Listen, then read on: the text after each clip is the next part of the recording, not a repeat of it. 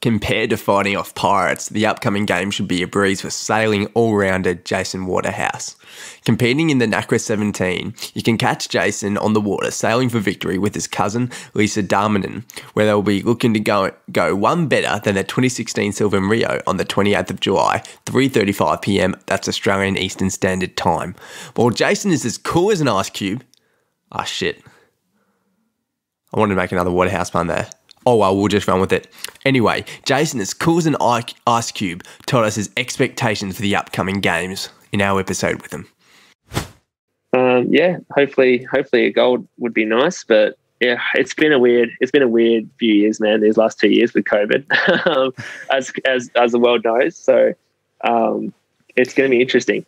Yeah. So gold this time around, and obviously it's. Is the field too similar to last time, and how much do you have to kind of scope out your competitors, and how much do you have to kind of think about what they're going to do and adjust your plans based on that?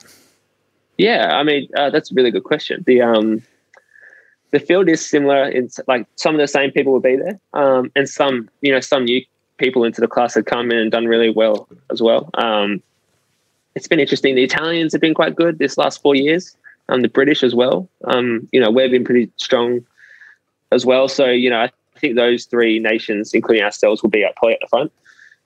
But this extra year has given some newcomers more time to sort of advance up the fleet. That a bit, countries you wouldn't expect have gone home, had a year extra to prepare, and now they're up there and really competitive with the front bunch.